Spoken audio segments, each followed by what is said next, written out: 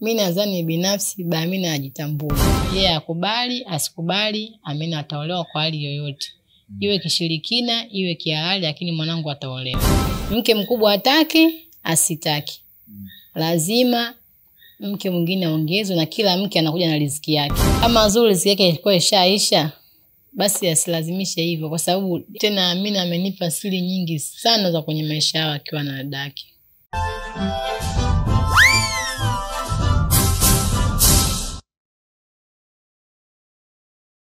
Asante kwa kuichagua na kuendelea kuifuatilia Tiki TV, mwendelezo wa habari, mikasa pamoja na matukio. Bado ni katika sakata la dada wa kazi aliyezaa na bosi wake na kupelekea mke halali kabisa wa ndoa kuikimbia nyumba yake kipindi alipokuwa mjamzito, kwa yale ambayo yeye mwenyewe aliyazungumza. Tumesikia mengi pia yamezungumzwa. Tulisikia kutoka kwa mama Amina hapa, na baada ya kusikia kutoka kwake tumesikia pia kutoka kwa mama yake Zulfa, mama wa mtoto au mke aliyeacha nyumba yake, naye pia amezungumza. Hatukuishia hapo, pia tulisikia kutoka kwa baba yake na Amina, binti au dada wa kazi aliyepewa ujauzito na kuzalishwa na bosi wake. Na pia tulisikia kutoka kwa bosi mwenyewe, kwa maana ya mume wa Zulfa, alipokuja kumpa jina mtoto wake na alimpa jina la Abduli. Ni hapa hapa nyumbani tulipokaa na mama Amina, tulikaa na baba Abduli pia, na leo tunazungumza na mama Amina kwa mara ya pili. Ni kutokana na kile ambacho baba Abdul au mume wa Zulfa alichozungumza, kwamba baada ya kumpa jina mtoto wake alitangaza nia ya kutaka kumuoa dada wa kazi Amina Salum kuwa mke wa pili. Alizungumza mengi ambayo ameyazungumza. Kama hujayaona, kutakuwa na linki chini ya video hii. Na leo tunazungumza na mama Amina kufuatia kauli ya baba Amina aliposikia kwamba binti yake anatakiwa kuolewa. Baba Amina alikataa kata kauli hiyo. Tunasikia kutoka kwa mama Amina, je, anazungumziaje swala la baba Amina kukataa kumuozesha binti yake aliyekuwa tayari ameshazalishwa. Mama, hongera kwa majukumu. Asante. Hongera kwa kulea mtoto na mjukuu. Shukuru Mungu. Wote tuko salama. Tunakumshukuru Mungu. Hivi ni mjukuu wa kwanza ulisema huyo? Ndiyo. Sawa. Mara ya mwisho tulizungumza na wewe na tukakuuliza pia kuhusiana na swala la mume wa, tunaweza kumuita mkweo kwa sasa au ni mpaka ndoa ipite? Ni mkwe wangu, sababu nikishazaa na mwanangu ni mkwe wangu. Ni kumuita mkwe wangu yakosea, yuko sahihi. Sawa. Mkweo alizungumzia swala la ndoa na wewe pia tulikuuliza, ukasema mtoto ana baba yake. Na ulipotuambia vile, kwa sababu yeye alizungumza kwa kuweka nia kutaka kuoa, tulimtafuta baba yake kwa mawasiliano uliotupa, tunakushukuru pia tulimpata. Ila baba yake amepinga swala la Amina kuolewa. Kama mama, unazungumziaje kauli ya baba kwamba hatukubali kabisa kumuozesha binti yake? Mimi nadhani binafsi Amina ajitambue. Laiti angejitambua asingekataa mtoto kuolewa. Sababu Amina huyo amelelewa upande mmoja, ambaye nimemlea mimi peke yangu, kwa na ndugu zake ambao niliwazaa naye kupitia baba yao. Wako wanne, nimelea changamoto za ulezi na zitambua. Kwa mimi kama mzazi najua uchungu, najua maumivu ya kumlea mtoto upande mmoja. Kwa hiyo yeye akisema kama Amina asiolewe, sidhani kama itakuwa ni kipingamizi kikubwa. Mimi kama mzazi nitapambana kwa hali na mali ili mwanangu aweze kuolewa na ili aweze kumlea mtoto wake kisahihi, yani alewe na baba na mama. So kama alivyolelewa Amina na mtoto wake alewe, sio kweli. Unatupa swali unaposema hajitambui, maana yako halisi ni nini? Hajitambui kwa sababu mtoto ana baba na mama. Leo hii Amina amelelewa upande mmoja wa mama. Yeye ana uchungu kweli kuhusu malezi ya mtoto. Anajua umuhimu wa mtoto ni nini. Sababu Amina amekosa malezi, kapata upande mmoja amekosa. Je, mvujana mwenyewe yuko sahihi? Laiti angekuwa anajua malezi ya mtoto ni yakoje, sidhani kama angepinga hilo. Kwa hiyo malezi aliolewa mwanangu Amina, nataka hata mjukuu wangu aliolewe malezi hayo kweli? Sidhani kama yuko sahihi kwa kipande hiko. Sasa unaposema wewe amekosea, sawa, umeshafanya pengine namna yoyote ya kuzungumza naye kumuelewesha hiki ambacho unakizungumza? Sijaweza kufanya, mimi na yeye binafsi hatuelewani. Na sijaweza kufanya kitu chochote sababu watoto nimewalea mimi, Amina pamoja na ndugu zake. Kwa hiyo huyu ni mjukuu tu ambaye hawezi kunizuia mimi nikashindwa kufanya maamuzi yangu. Mimi kama mzazi, mama yake na Amina, nimepambana kulea wanangu kama mwanamke. Basi hata mjukuu wangu pia nitapambana ili apate haki zake za msingi za baba na mama. Kwa hiyo sioni kipingamizi kikubwa cha kusema kwamba Amina asiolewe ili mjukuu wangu apate huduma za baba yake. Sio kweli. Kikubwa ambacho anazungumzia kuhusu kupinga ndoa ya Amina ni kile ambacho anakiita ujirani mwema, maisha mazuri ambayo mmekuwa mkiishi na familia ya kina Zuu, upendo uliokuwepo, amani iliyokuwepo. Anahofia isipotee na isivunjike na pengine kusije kutokea madhara makubwa baadaye. Ina maana yeye ujirani mwema anaona kitu cha muhimu sana kuliko haki za mtoto. Laiti angekuwa anajitambua, angejua kuna haki za msingi za mtoto, ujirani mwema ni upo tu siku zote. Kama utakufa jirani, basi mtoto apate haki zake, kwa sababu Amina amekosa haki nyingi za baba yake na sihitaji zitokee kwa mjukuu wangu. Jirani ni upo na maisha mengine yataendelea, lakini sio mtoto kukosa haki zake za msingi kwa baba yake. Na ukizungumza hivyo, mara ya mwisho pia tumezungumza na mama yake Zulfa, amesema ana uwezo wa kupinga ndoa. Idhini ya ndoa kupita inatoka kwa mke mkubwa, ndio anaruhusu mume wake kuongeza mke. Hilo pia unalizungumziaje? Hicho kitu sio kweli. Hasa kwa sisi Waislamu, hata ukifika kwenye vitabu vya dini, kweli bi mkubwa ana haki ya kupitisha, na pia ndoa imehalalishwa kwa Mwenyezi Mungu. Waislamu wanatakiwa wawe na wake wanne. Mke mkubwa atake asitaki, lazima mke mwingine aongezwe, na kila mke anakuja na riziki yake. Kama Zuu riziki yake ilikuwa ishaisha, basi asilazimishe hivyo, kwa sababu hata dini inaruhusu Muislamu kuwa na wake wanne. Hata ukifuatilia kwenye vyeti vya ndoa vya Waislamu, kuna ndoa nyingi na ndoa moja. Kwa mume anachagua. Kwa kama ndoa yeye Zuu imemshinda, mke wangu ana haki ya kufuata ndoa nyingi. Na pia mtoto pia ana haki zake. Hata wengine wapo kwenye ndoa lakini watu wanahudumiwa ili wapate haki zao za baba zao. Sawa. Na Amina yeye mwenyewe anazungumziaje swala hili la kuolewa kama mke wa pili katika nyumba ambayo alikuwa kama dada wa kazi? Amina hawezi kukataa, kwa sababu Amina amelelewa kwenye maadili ya Kiislamu na anajua maadili yote ya Kiislamu kwamba kuna ndoa 4. Waislamu hata ukiwa cheti cha ndoa kikiangalia, zile ndoa 4 zipo. Tofauti na zetu wa Kristo. Wa Kristo ni ndoa moja tu, pingu za maisha, lakini Waislamu kuna ndoa 4. Kwa Amina hawezi kukataa, ambaye mtu amelelewa kwenye maadili hayo na anajua maadili yote ya Uislamu, sababu nimemlea kwenye mazingira magumu na anajua maisha yake yakoje. Kwa hiyo hawezi kupoteza maisha yake, hawezi maisha aliyoishi yeye, hata mtoto wake pia akaishi maisha hayo. Sidhani kama anaweza kukubali kitu kama hicho. Ila mama, hauoni kama Amina alikosea kwa alichokifanya mpaka kinakuja kuzaa haya ambayo yanaendelea?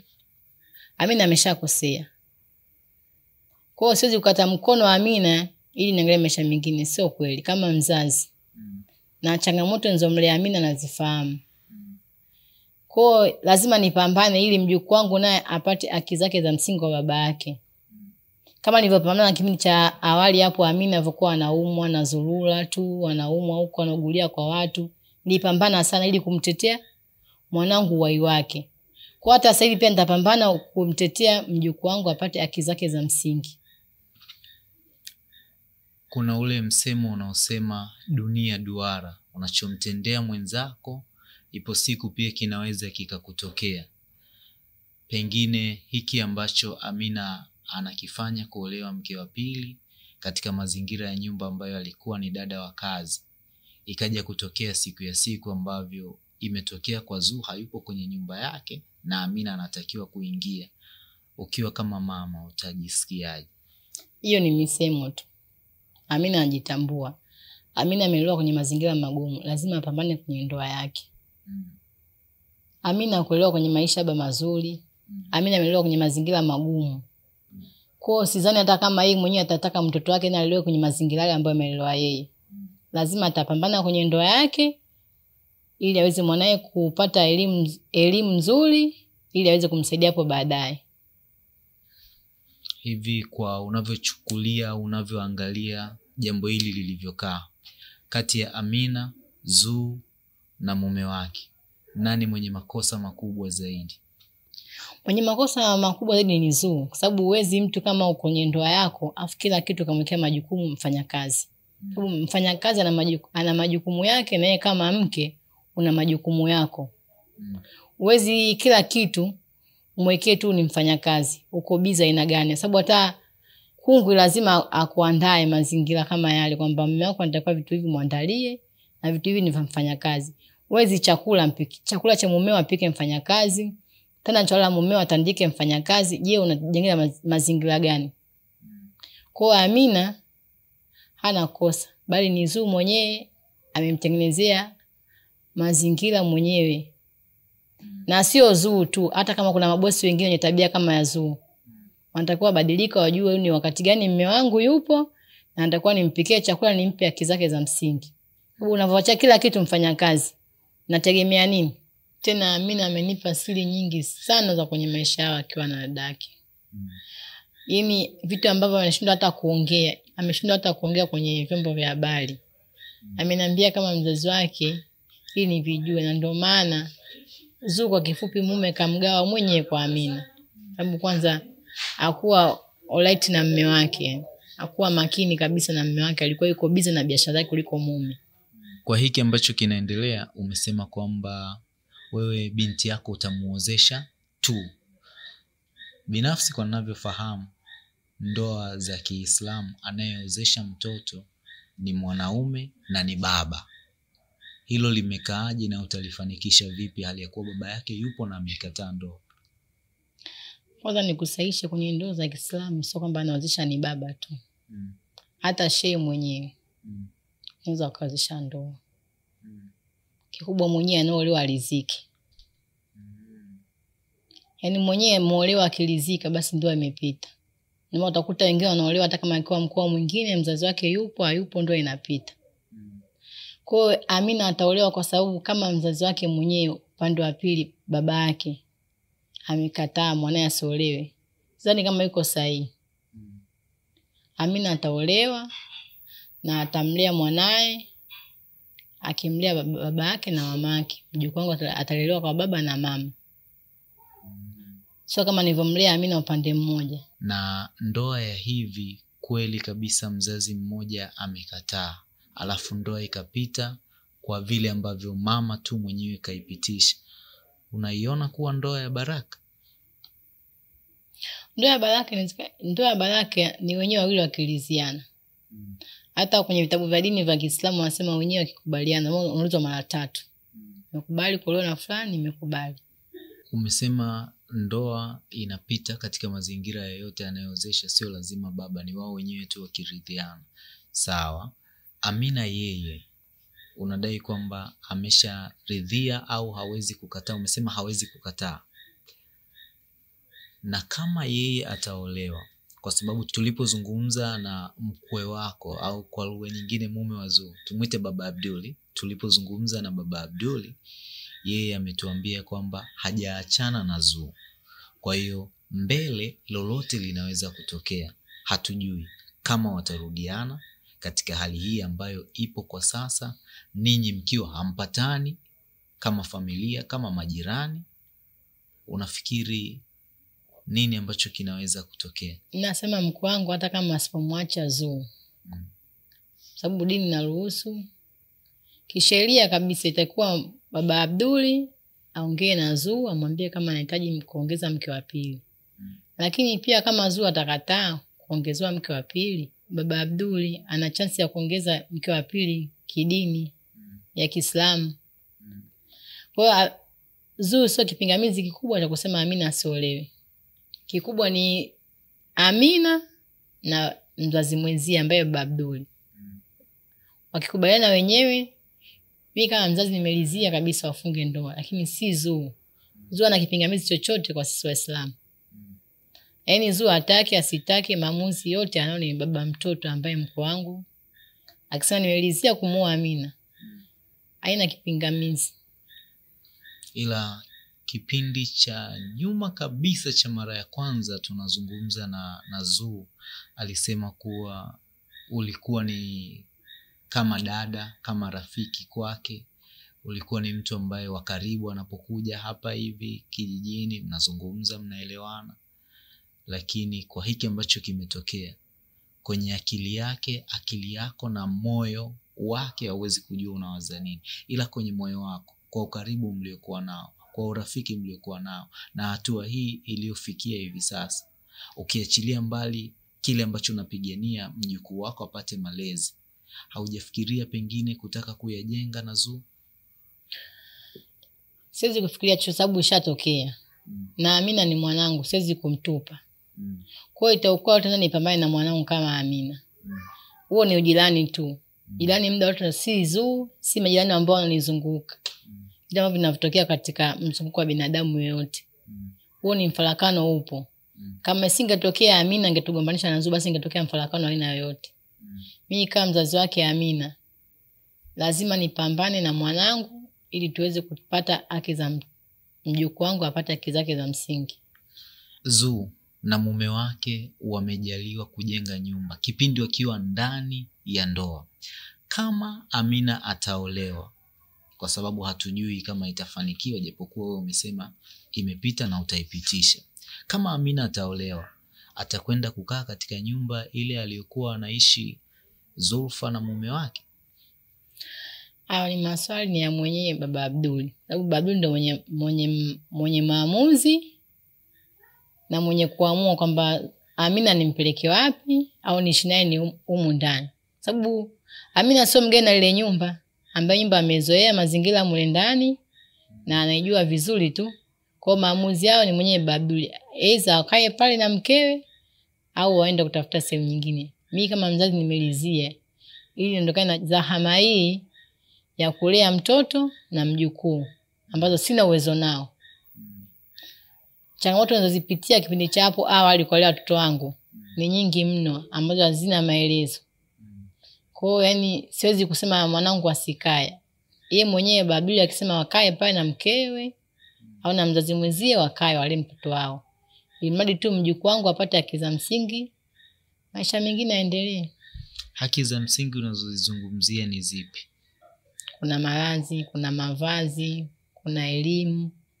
Vote ambavyo nafikiri hata leo hii mwanangu Amina angesoma kipindi amefanya mtihani wa form 4. Alipata maksi nzuri lakini alishindwa kusoma kutokana na uchumi wa maisha ulikuwa uko chini sana. Laiti Amina angekushikana niko na baba yake, unafikiri Amina angefikia kufanya kazi za ndani? Lakini sasa mimi na baba tuna maelewano. Amina ameelewa upande mmoja. Na ndio maana mpaka amefikia Amina leo kufanya kazi za ndani na kwa kutokea maelezo tunaolezea. Na baba yake umejaribu kuzungumza naye kutaka kuliweka sawa swala hili ambalo linaendelea ambalo yeye amelipinga? Mimi na baba yake hatuna maelewano mazuri kabisa toka hapo awali. Na ndio maana utakuta mimi natetea mwanangu aolewe ili aweze kuendelea na maisha yake ya baadaye, lakini baba yake anakataa. Sababu kama yeye hana umuhimu na ule mtoto au ana maumivu na ule mtoto, hajui umuhimu wa ule mtoto. Unafikiria baba yake ana maamuzi gani? Baba yake amekaa tu, yani hana changamoto zozote. Anazoona yeye kwamba baba ujirani utakufa. Ujirani utakufa, lakini pia angalie na haki za mjukuu azozikosa Amina hapo awali. Je, huyu mjukuu atazipata? Natakiwa yeye mwenyewe kwanza atulize kichwa chake. Mama Amina haupatani na jirani zako, ila baba Amina mzazi mwenzio aliyekuwa mume wako anapatana na familia ya kina Zuu, na anakuambia hata wakati mwingine ana uwezo wa kupita pale nyumbani akapata glasi ya maji na maisha yakaendelea. Hauoni kama kwa upande wako kuna tatizo mahali ambalo unatakiwa kulitatua? Mimi naona Amina ni mnafiki. Uwezi ukakosa kuelewana na familia yako, kuelewana na familia nyingine. Hivi kweli ushindwe kuelewana na familia yako, mzazi mwenzio ambaye ni mimi, mtoto wako, mjukuu wako, uelewane na familia nyingine kweli? Kweli mtu atakuwa anajitambua na yuko sahihi? Sidhani kama anajielewa. Mimi napata swali. Nini kilikuwa chanzo cha ninyi kuachana? Na ilikuwa mmeoana kwa ndoa kweli au ilikuwa mnaishi tu mpaka mkajaliwa kupata watoto wanne? Mimi na yeye tumeoana kwa ndoa na tumezaa watoto wanne ndani ya ndoa. Kutokana na changamoto zake na matatizo yetu, kwa leo au kwa sasa hivi sina budi kuelezea kwa tuangalia haya ya mtoto na mjukuu. Tupambane kwanza masuala haya ya mjukuu. Yeye akubali, asikubali, Amina ataolewa kwa hali yoyote. Iwe kishirikina, iwe kihalali, lakini mwanangu ataolewa. Hapo kwenye kishirikina hapo unamaanisha? Namaanisha kwamba hapo awali Amina alimtokea matatizo mengi ambayo ameshindikana kihospitali, yani kisaikolojia nyingi. Tumeingia mpaka kwenye ushirikina. Mwanangu kurudi nyumbani tu kwa ghafla. Kwa hata hii ndoa yake ishakuwa na mitihani mingi. Kwa hiyo baba yake anza pia, sababu yuko upande wa pili. Siwezi jua anapambana vipi na upande wa pili ambao anashirikiana naye kama baba yake na upande wa kinazo. Kwa mimi kama mimi niko peke yangu, kwa lazima nipambane mwanangu kiali yoyote ili mwanangu apate ndoa na mjukuu wangu apate haki zake za msingi. Kwani kuna viashiria vingine vya masuala ya ushirikina tangu Amina amejifungua vinaendelea? Kwa sasa hivi haviendelei, lakini mtu akingatwa na nyoka lazima akiguswa na jani ushtuka, sababu hapo hali ishatokea. Lazima hayo naona kama mbele anza katokea, sababu kama mzazi wa Amina anakataa hilo swala na amepambana na upinzani wa Amina, unategemea nini hapo baadaye? Kama si changamoto zinazotokea mbele. Mkwe wako aliwahi kuzungumzia pengine au ameshakwambia chochote kutokana na hiki ambacho baba Amina amekifanya, kukataa kumuozesha binti yake? Mkwe wangu hajawahi kuniambia chochote, ila yeye mwenyewe yupo kwenye msimamo ule ule. Nikushukuru sana mtazamaji na mfuatiliaji wa Tiki TV ambaye umekuwa nasi kuanzia mwanzo hadi hapa tunapoelekea kutamatisha. Sina la ziada, tutaendelea kukujuza kila ambacho kitajiri kuhusiana na hiki ambacho kimekuwa kikitokea na ambacho kinaendelea. Nikukumbushe tu, kila sekunde moja ina thamani kubwa zaidi katika maisha, hakuna muda wa kupoteza. Bofya subscribe kisha alama ya kengele, tuwe familia moja. Tiki TV, kiakili zaidi.